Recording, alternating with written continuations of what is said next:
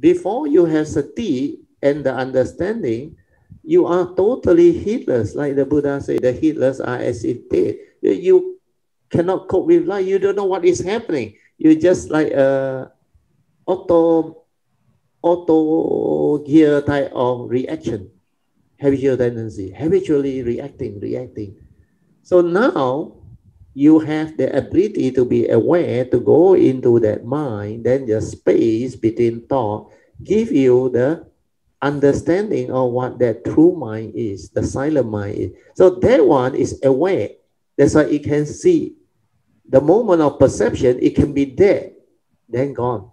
But it moves very fast. So you have to stabilize that. So as you cultivate and go through the cultivation and the training, you develop more and more stability. Then when the stability or the Sati is there, you realize the spiritual faculty comes in, take over, where your faith becomes stronger. Your faith comes from the understanding that your Sati bring forth. Then you start to be able to comprehend the Dhamma, link up everything. Then you can put it to test. You can investigate into it. Then you realize the teaching of the Buddha is so beautiful. Dhammapada verse 1 and 2. Dhammapada verse 183. And all the essential Dhamma that the Buddha mentioned, the mental hindrance, the spiritual faculty, the factors of enlightenment, the three evils. So all this, you will start to develop understanding because of that mindfulness, that Sati. That's the reason why I say without mindfulness, there is no real wisdom, no real awakening. You need to stabilize your mindfulness, especially daily mindfulness and the nature's awareness within the silent mind. If you are most of the time lost in thought, heedless, means you don't have the spiritual faculty. You can be easily swayed and react to sense experience. Not until you have a very stable daily mindfulness, then most of the time you are with your true mind. You are just silent, aware. You perceive, then you move, then you live, and you are less reactive already. Means the sense experience that arise, the normal heedless reaction to sense experience, pleasant, unpleasant, like and dislike, you realize that one has diminished. And finally, more or less like you hardly do it anymore, rooted out. Where you have seen them. You have seen the Dhamma. And the Dhamma awaken you. Their condition like that, things will be like that. So you straighten your view. People are just the way they are. Then there are causes and conditions behind everything that arise. Then the Buddha's word become very clear. Like he said, we are all born of our karma, heir to our karma, conditioned and supported by our karma. We are what we are because of our karma. Then you reflect back, hey, yeah, whatever that arise, like the Buddha said, there are causes and conditions. And since we are born of our karma, heir to our karma, conditioned, supported by our karma, and we are what we are because of our karma, then it has definitely a lot to do with our karma. So we accept. Right view with regards to law of karma, we accept. When I accept, I don't blame people. I don't react anymore. I don't say all those wrong things. I don't react to what happened anymore.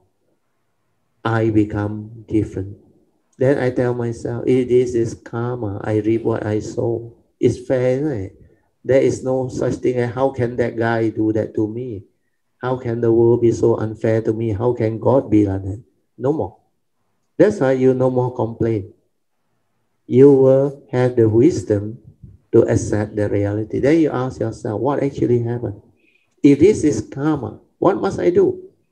I must do what I have to do. So I just develop the understanding and move. So I act.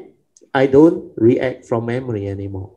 I act following Noble Eightfold Path, following wisdom as taught by the Buddha, the Dhamma way.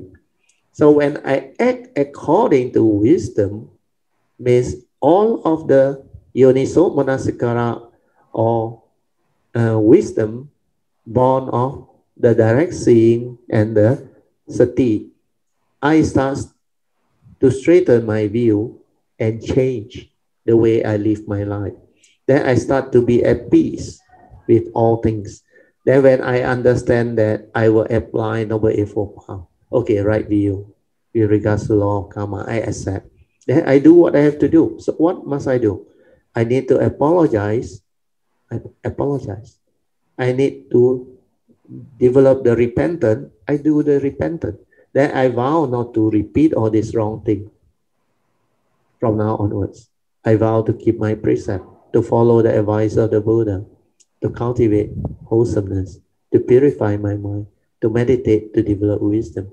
Then when I do that, the merits, the blessing, the wholesomeness, all will surface because you have followed the advice of the Buddha to avoid all evil. So your karmic nature become beautiful. Your life change, everything change.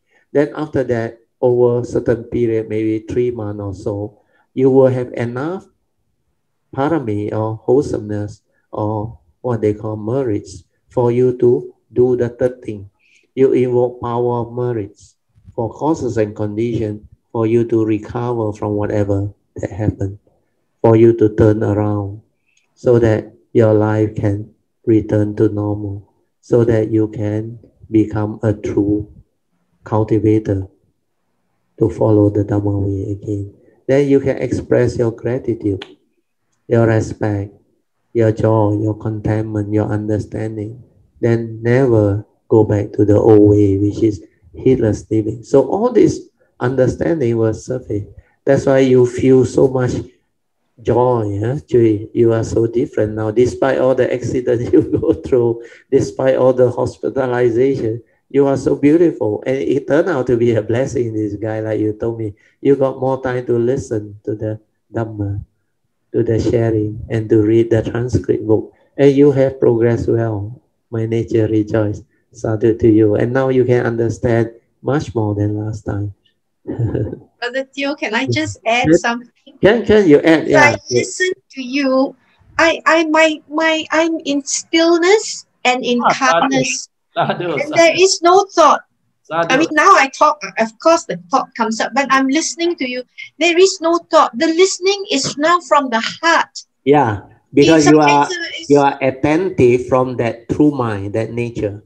That's why the listening is from the vibration that go in, and the understanding of it there. That's why it can absorb very fast. Like you have no thought.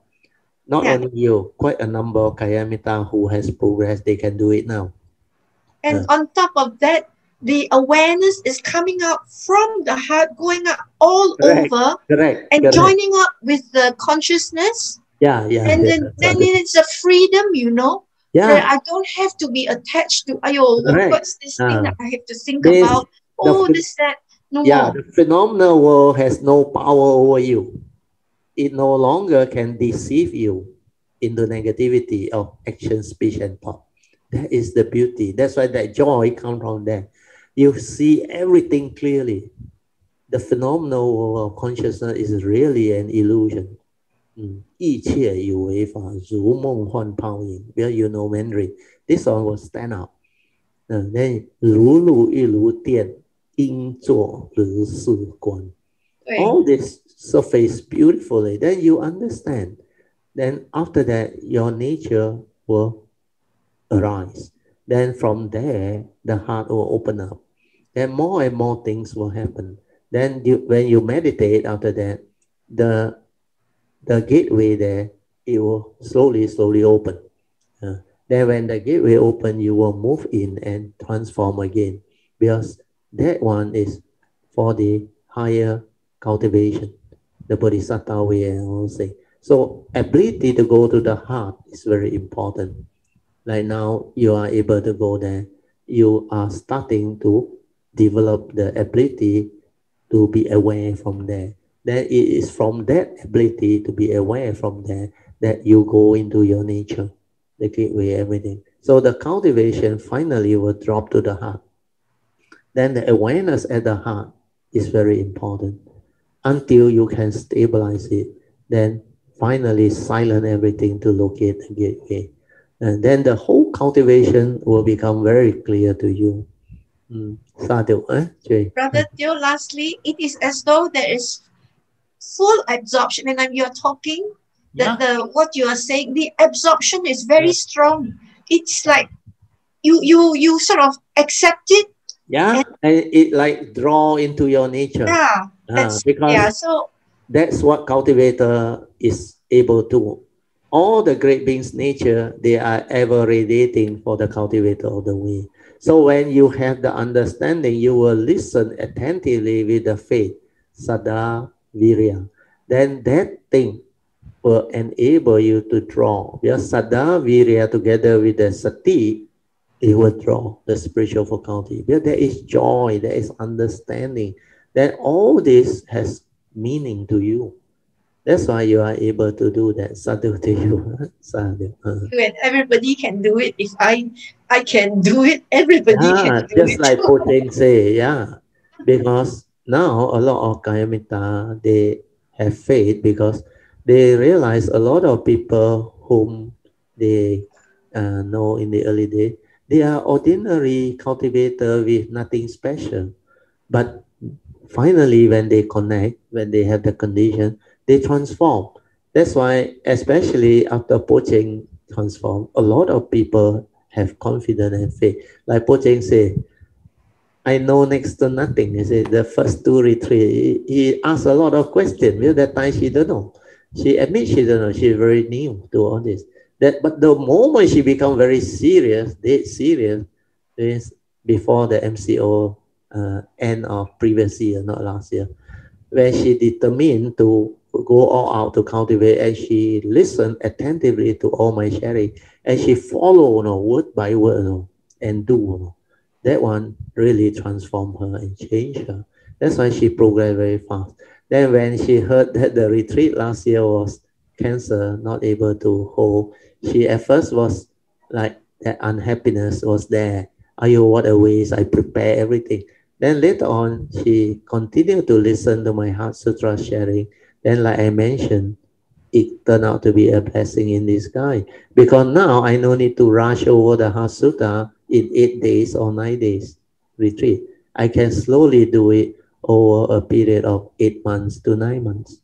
And that one, the sharing becomes so clear to her. And she developed the daily practice at home. And she did it diligently. And she was able to penetrate and realize a lot of beautiful things. She even went into her heart area and the nature opened up. And a lot of things happen in the transformation process. That's why there is so much joy. Like you say, very true. You can do, or almost guarantee everybody can do. So it's not a matter of you have to be born special, you must have special path. Because now the sasana is there, the Buddha sasana is there, the teaching is there, and our nature's consciousness, Kayamita force, they are there. And this is the best window. That's why I call it the golden age, the golden age, the golden opportunity, the best window for cultivation. So this life, with this understanding, if you all develop the faith, the sincerity, then persevere, cultivate, and determine and make vows and aspiration following the Bodhisattva way, the yellow card, your future cultivation will be sealed, confirmed, guaranteed. So this understanding will follow you life after life whenever you arise. Choose to arise or have to come. So all this is the purpose of my nature's mission this life coming. That's why Maitreya, he make the request in 2008. So now it's year 13, but he has progressed very well. Ever since he mentioned that, things just happen, conditions just arise. Then a lot of things become very different. Then I realized I didn't do anything. The people come, the condition come. Those who supposed to understand and benefit, they all come. That's why the new batch after 2008, these are the people with affinity and condition. And when they come, they really benefit. So sadhu, Jay. Sadhu, sadhu. Thank